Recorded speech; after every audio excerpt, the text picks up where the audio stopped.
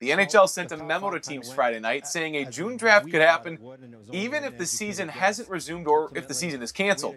And it could be great for the Red Wings. In the memo, the league says they can't maintain the status quo. So the good news potentially for the Wings, the lottery would be for one team to win and the rest would be sorted out from the bottom down.